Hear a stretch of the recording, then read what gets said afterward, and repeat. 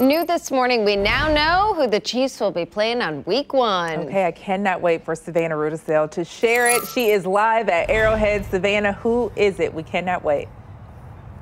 Yeah, Kelly and Gina, it's the Browns. Playing the Browns at 3:25. That's going to be Sunday, September 12th. It's exactly 4 months from today.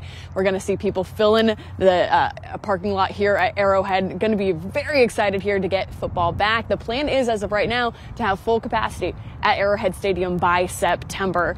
We know that tickets for these games, single games, go on sale tomorrow. Very excited again that we know at least the first matchup going to be against the Browns. Now, the NFL is going to release the rest of the schedule tonight at 7 o'clock. And the list of who the Chiefs will play on the road and at home has been out for months, but today, again, going to get the rest of those dates for those games.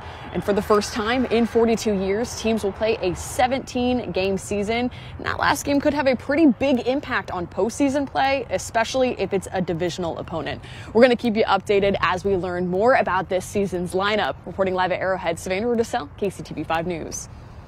All right, thanks, Savannah.